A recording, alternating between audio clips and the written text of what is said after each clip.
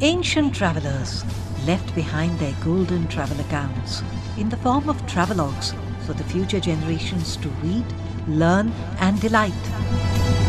We bring those to you in our audio series, Travelogues in Time. Today we have for you the second part of the travel accounts of Niccolao Manucci, the Venetian traveller from Italy. The script is by Professor Pius Malikandathil and presented by Abhay Rajdat. In the first part, we had dealt upon the arrival of Manucci to India, his book, The History of Mughals, his association with Dara Shikoh, information about Mughal politics and succession war. Over to Abhay Rajdat for the second part.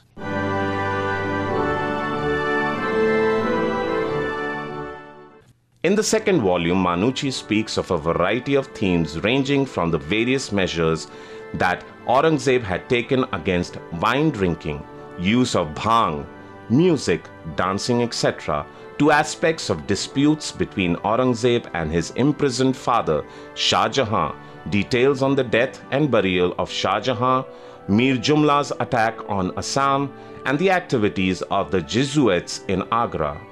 Manucci also says how earnestly Aurangzeb desired to have a naval fleet with considerable number of ships to cleanse the sea space of pirates and to make himself powerful at sea, although this project was later dropped.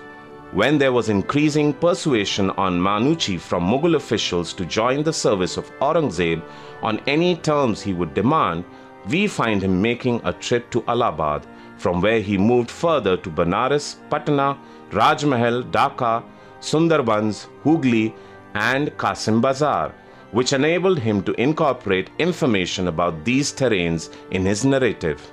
He refers to the high-quality piece goods and white cloth being made as Qasim Bazar. Manucci soon returned to Agra, where he took up the job of a medical doctor for the first time. The governor of Agra, who suffered from fistula, invited him to see whether he could cure him, as other Europeans in the city were not aware of the proper treatment for it. He got considerable amount of money and gifts for curing him, and slowly he was turning himself into a physician, attending to the healthcare needs of many, including the women of royal harem.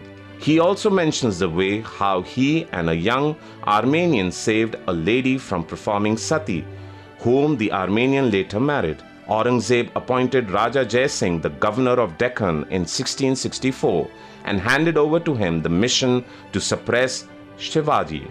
Raja Jai Singh, who knew Manucci for a considerable time, asked him to take up the job of commander of his artillery on 10 rupees a day and to ensure the support as many Europeans as possible for the military venture. Manucci marched with him to Deccan, and on the way he was deputed by Jai Singh to negotiate with some local chieftains north of Bombay.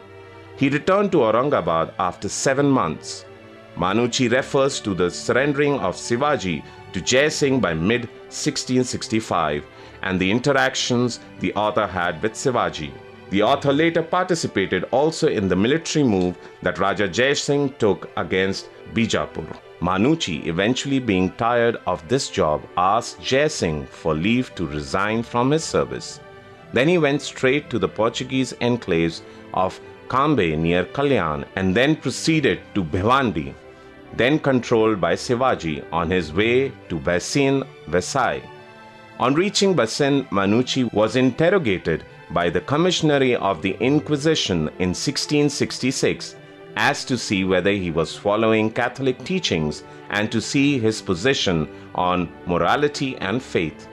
He also refers to the death of Raja Jai Singh at Burhanpur, which according to the author was due to poison administered to him on the way at Aurangzeb's order, as he suspected that the flight of Shivaji was manipulated by Jai Singh.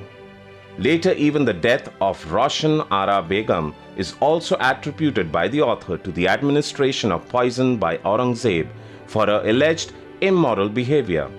In May 1667, Manucci reached Goa, where he advised the Portuguese viceroy not to allow the Mughals to become master of Bijapur, as they would then capture Goa as well. Manucci refers to cholera, which was one of the most dreadful sicknesses in Goa, and also to the mangoes of Niccolao Manucci, which were the best ones that were available in Goa.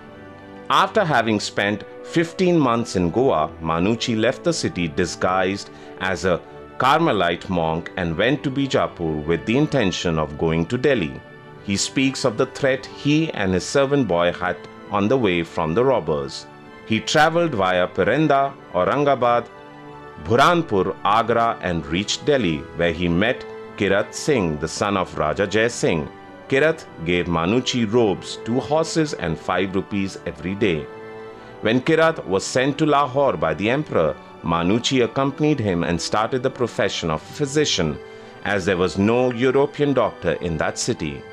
Styling himself as Farangi doctor, he soon established his name in the city of Lahore, and even the governor of Lahore wanted to take him in his service. Though he gently refused it, we find him taking the physician's job seriously, no much so that he even treated and healed the daughter of Murad Bakhsh. After having spent 7 years as a doctor and established a name in matters of medical care, he decided to go to any of the enclaves controlled by the Europeans. You have just heard the second part of the travel accounts of Niccolao Manucci, the Venetian traveller from Italy. Travelogues in time. Travelogues